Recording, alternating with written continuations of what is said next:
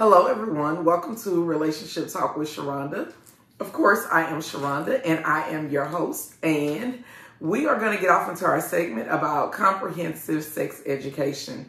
It is back to school time, so I personally felt like this was the best time to dive deep into sex education. We're going to talk about some of everything. But before we can get off into that lesson, we have to get off into the foundation. Why do we feel the way we feel about sex? Why do we have a certain attitude towards sex? And the thing is, we all have an attitude towards sex, whether it's positive, whether it's negative, whether you're kind of indifferent and neutral. We all have an attitude, right? So how did this develop? Most of us formed our attitudes about sex from our families, our peers, our community, our church, teachers, mentors, just the people that are in our life that help raise us up. Now, this is the crazy part, because just because you may have had one point of view your whole life, you could have become an adult, got introduced to new information, and now that point of view has changed or is currently changing. And that's fine too, right? But we all have an attitude towards sex. I tend to be more on the sex positive side. And when I went and I thought about my life overall, I can honestly say that I have always been sex positive. I came from more of what you would consider a blended family background, meaning, and I think I've shared this with you all before, some people are practically just raised by their mom or their mom and their dad, right? And they may have had a little help here and there along the way. Me, on the other hand, I was raised by the village, meaning I was raised by my mom. I was raised by several grandparents. I had a host of aunts and uncles, cousins, a lot of teachers, mentors. I just had a lot of people around me that poured into me. And all of them told me something different, right? But I took what I felt like was the meat, and I did what I tell everyone to do, spit out the bones, right? So I had a mom who was very logical. She was way ahead of her time, like way ahead of her time. Most women back in those days didn't move like she moved in the world. They didn't think the way that she thought, and they damn sure didn't say the stuff that she said, right? So I had a mom that was very, I'm just going to say she was way ahead of her time, right? And for me, that was actually an advantage, because the version of Sharonda that you see today is directly related from this woman imparting herself into me, right? I had a grandmother who was very religious. Southern Baptist, went to church every Sunday, sang in the choir, went to work like everybody else did, and she had a very, very negative outlook on sex, right? Then I had another grandmother who was college educated with a master's degree, who was a believer, but she did not faithfully attend church. But she was very practical in her approach, and she was very sex positive, okay? And then I had two other grandmothers who were basically heavily into church, and they didn't have an opinion about it at all because it was never brought up. So I really don't know how they felt about it, because it was never a conversation that we had. But for my other two grandmothers, there were actually conversations, and one of them was extremely negative, one was extremely positive, and my mama was just extremely realistic. Okay, so with that being said, when I started blogging today on my page, the one thing I wanted everyone to take into consideration is the time period, right? What was going on when I was developing? Okay, this was during the time when the only computers you saw were at the schools and at the libraries. If you had a computer at your home, you was considered to be probably well off. The average person, even though we were very comfortable growing up, we did not have a computer in our house. We didn't. The internet that we have today did not exist. The computer was literally used to do reports, almost similar to a word processor. You could play a few little games on there. It had an up, down, left, right button. Like, when I say simplified, I think we may have been doing, I can't even think of the program. It might have been DOS or RAM or something. But it was very simplified, and it was nothing like what we have today, right? When I got in high school, they had something called Ask Jeeves. And you could literally get online and ask Jeeves any question, and Jeeves would answer the question or whatever. That was the first time that I can honestly say, outside of going to a library, I had access to information, right? Prior to that, all of the information that I got was the information I got from the church, the information I got from my family, what I got from my community, right? But by the time I got to high school, I had more access. But the thing was, it wasn't necessarily always available to me. So when you did use the computer and you were at the library, a lot of times you was researching whatever you had to research to do whatever project or report you were doing. Why? Because somebody else was in line to use the computer right behind you. So you didn't get a chance to just search things for your own leisure or your own pleasure. That just wasn't the time period that we lived in, right? So we didn't have a lot of access to information. I went to school. My school had a clinic. Pretty much the only thing I knew about the clinic at the school was a lot of girls went to see if they were pregnant. And they treated like really minor stuff, but most people that I knew that utilized the clinic was going for pregnancy tests. But yet I don't remember my school having any type of comprehensive sex education outside of when they teach reproduction and health, right? I even thought about, our school had a daycare. Our school had a bus with car seats on it, but yet there was still no sex education. When I thought about the church, I thought about the people who were in my age group. I got married very young. I've told y'all several times that I was married before I graduated high school, so that explains just how young I was when I got married. I never dealt with any shame in regards to being pregnant because I was married, right? However, a lot of my peers that got pregnant were not married. So that means that if they were in the choir, if they was on the usher board or on the drill team or participating in any type of auxiliary that the church had, they now had to remove themselves from the auxiliary and they had to sit at the very back of the church on the last row because they were pregnant out of wedlock. They were having premarital sex, fornicating, and the evidence was the baby. And on the back row was a lot of young teenage girls. And what I always thought to myself was, why isn't there a space for the boys? I've never seen a boy being sat down in church behind a pregnancy. Only the girls, right?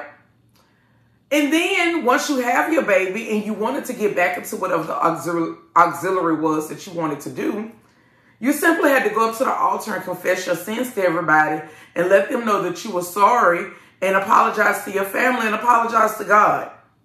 And at that point, you were welcomed back into the fold.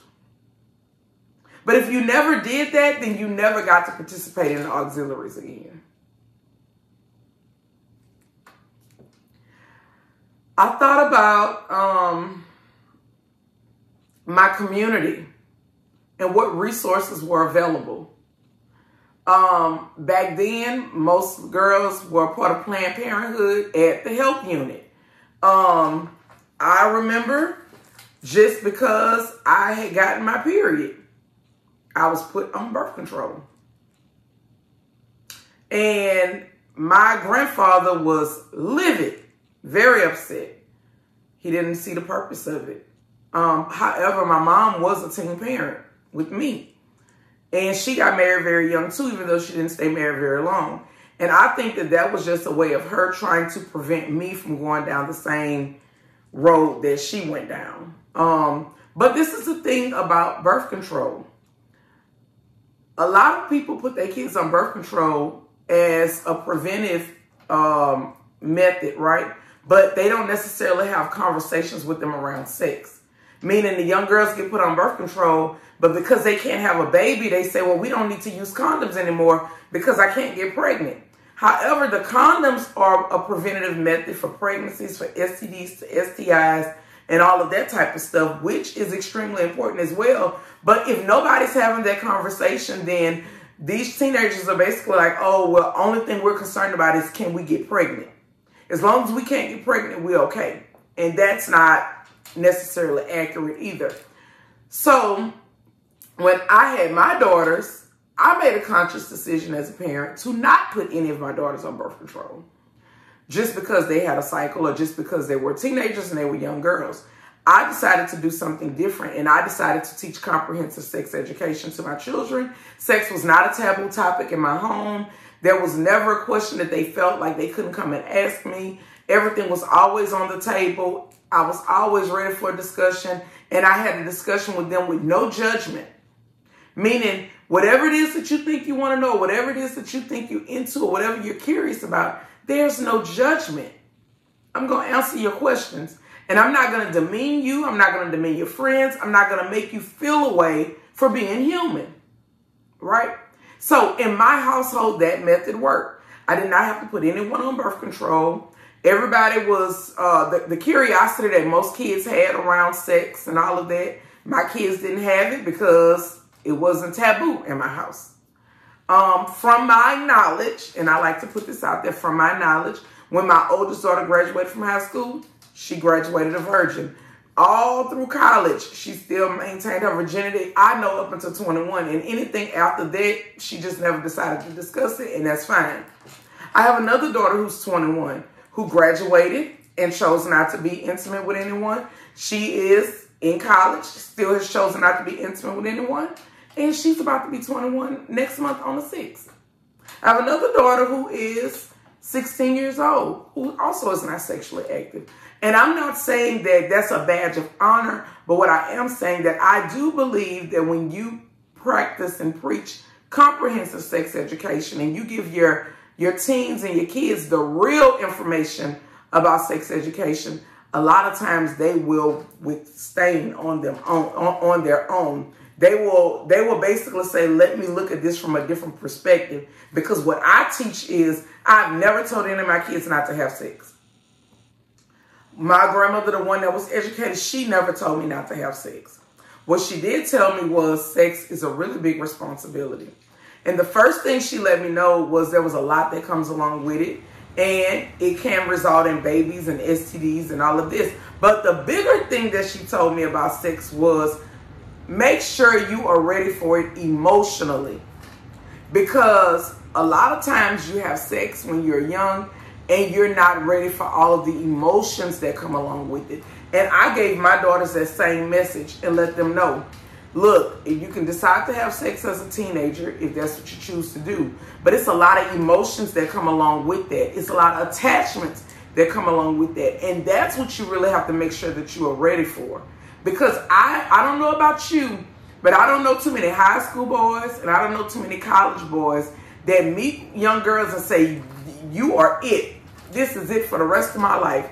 I don't see nobody or want nobody but you for the rest of my life. And some young guys do tell young ladies that. And young ladies take that and they hold on to it and believe it. And then when that does not happen, these ladies are completely destroyed. And they don't do well in relationships from that point on, even until adulthood. Whereas I'm the type of parent that basically lets my children know that I'm not saying that young men can't be monogamous, but what I am saying is young men that age typically aren't. Okay? So, back to what I was saying about the attitudes about sex. So, for me growing up, I had a grandmother that was very sex positive. I had one that was very negative, and I had a mom that was very realistic.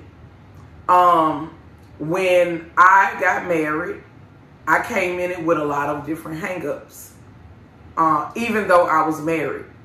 I had a lot of hang-ups. There was a lot of body image work that I had to do, meaning that I was not necessarily comfortable with my body and the way I developed as an adult. There was a lot of shame attached to me being naked, right? I felt like I had to turn off the lights or cover up or not take a shirt off. And all of the other childish things that you are taught, because nobody really prepared you for these moments in sex when you had to disrobe yourself.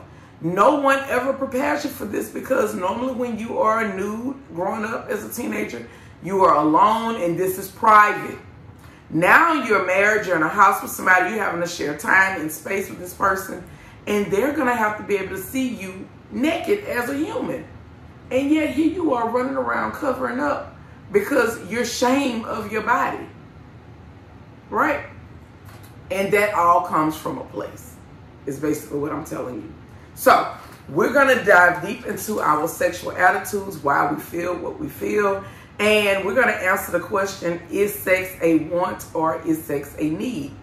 Maslow's hierarchy of needs puts sex down there at the bottom layer. Basically, his theory says that sex is just as important as breathing, eating, drinking water, keeping your body at a homeostasis. That means the way you're not cold or you don't have a fever, basically keeping your body balanced, right? He said that sex is just as important as that. To keep your body balanced, to breathe, to eat, to drink, all of that. Most people, when I tell them that, they're like, what? Why would sex be equivalent to breathing and eating and all of this kind of stuff? Well, let me tell you, the truth is we were born sexual. Always have been. When we grow up as little kids, we're taught, take your hand out of your pamper. Don't touch yourself. And we start to pick up on the social cues of the people around us and how they're developing, how they're delivering these messages. Because when they're telling you, take your hand out your pamper, they're not like, oh, sweetie, take your hand out your pamper. They like, take your hand out that pamper. It's a complete difference in the way that the message is delivered to you. And you know that it's unacceptable, right? If your family catches you masturbating or touching yourself, a lot of times they scold you, right? So you start developing a lot of negative ideas when it comes to sex, and you start to sneak and hide. And this is where you get children sneaking and watching people undress, or sneaking and watching porn, or back when I was growing up, sneaking and looking at the magazines, because you have learned that it's not acceptable and it's not for children. Even though we are born sexual, we learn early on how to suppress desire. It's not that the desire is not there. The same way the desire is there to eat, the same way the desire is there is to drink. We've watched movies where the people kiss and we get all tingly as children. Or we've watched movies to where a sex scene came, and just depending on your family, if they let you watch it, they made you cover your eyes, right? So what I'm saying is, we've always been sexual.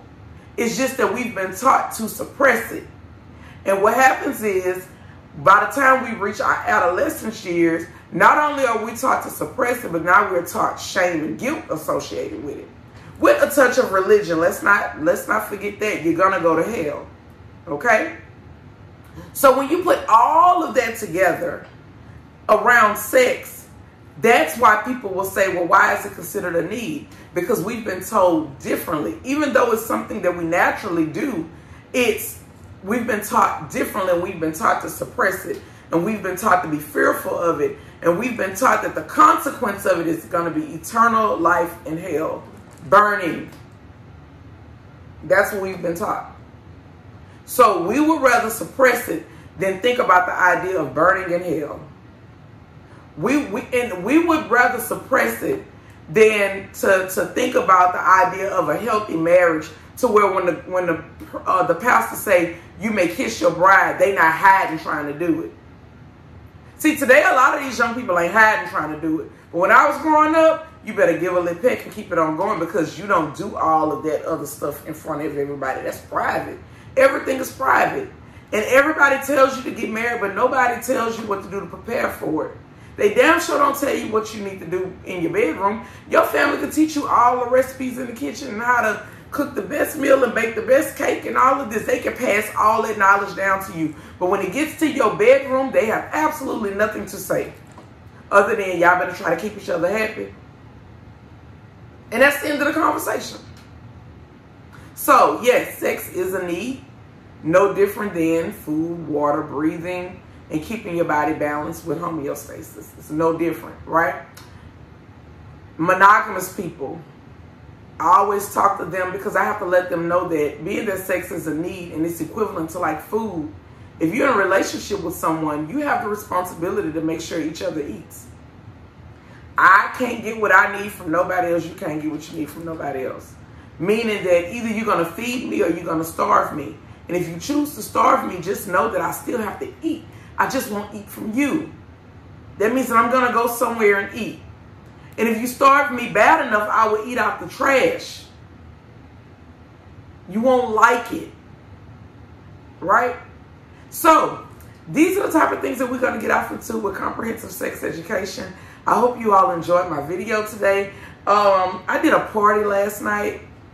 One thing that I love about when I'm doing parties, it lets me know the need of the people. And the party last night let me know that I need to do a class on how to put a condom on. Because they booked me for a dick sucking class. And they were required to put condoms on their cucumbers. And I'm going to say maybe 70% of the ladies did not know how to put on a condom on the cucumbers. They didn't know they were rolling it down the wrong way. They had them with big old air bubbles at the tip. So it lets me know what exactly it is that I need to be teaching and what I need to be talking about. So I'm definitely going to have a lesson coming up on how to put on a condom. I'm going to have a lesson on the importance of lubricant. Those things are very important because those are just the basic things. And last night's bestseller at the party was the doggy strap. They absolutely love when I use the doggy straps at the parties. Doggy straps help you stay in the perfect position during doggy style. It keeps you from running away. When you get to scooting down to getting flat, your partner can literally just take you and scoop you and pull you back up. So that was actually my bestseller last night. It is on the website if you would like to order it. We do have them in stock. As you can see, it's that time of year. Y'all already know what it is. I'm a who that girl. Who that is that time of year. Look, I already know when I go around here to Dad's house, he gonna probably have a fit when he see me in all this Saints gear. He already told me I get only one day out the year to rock my Bama gear. So, just for a little history lesson, I have always been an Alabama fan. Ever since Nick left LSU and went to, so Nick left LSU, went and played for the pros. Nick left LSU and went and coached for the pros. After the coaching for the pros didn't work out, he went back to Alabama. LSU didn't want him. LSU didn't want him. He went back to Alabama, right? At that moment, I became a Crimson Tide fan. The Tide has been rolling with me ever since because I absolutely loved him as a coach. No different than Deion Sanders. When Deion Sanders was at Jackson, Mississippi, I was over there at Jackson. And when Deion left and went to Colorado, guess what? I was in Colorado with Deion too. And wherever Deion decides to go is where I will be going because I like the coaches, right? Right. Well, my man, right, played football for LSU. And he was a part of the championship team. Like, you know, he was a part of when LSU was just, and I'm not saying that they're not thriving now, but they were thriving. Les Miles was his coach and all of this kind of stuff. So he has a certain feeling about Alabama because he's played Alabama and that's literally the biggest game of the year and all of this kind of stuff. So he already knew that I was an Alabama fan. And last year he kind of was, you know, we were still feeling each other out.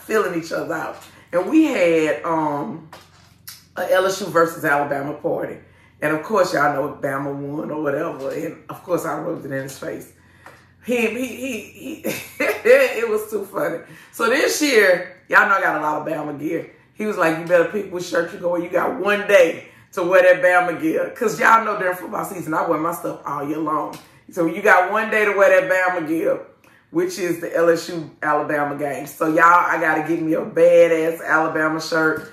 And Willie on Instagram, what will it say? What did he say? Something about the Tide. I have to get the list saying or whatever. But I think I'm going to get that. I don't give a piss about nothing but the Tide. That's what Willa say. I don't give a piss about nothing but the Tide. I got to get that on my shirt. But, of course, we have a difference in teams for professional teams as well. Because he even went and played pro ball for a very short amount of time. He got on the team, and as quick as he got on the team, he got off the team. But, of course, I'm a Saints fan. He's not a Saints fan. He is a Seahawks fan and a Ravens fan, but more so a Ravens fan. So, of course, I'm going over with my Saints gear on today, looking fabulous. Looking fabulous. Because the preseason games have started, and this is my time to get to talk all my shit. So, y'all, who that? You all be blessed. You all enjoy the rest of your day. Make sure you like, share, and subscribe. Tell somebody about Sharonda McKnight Parker. Be blessed.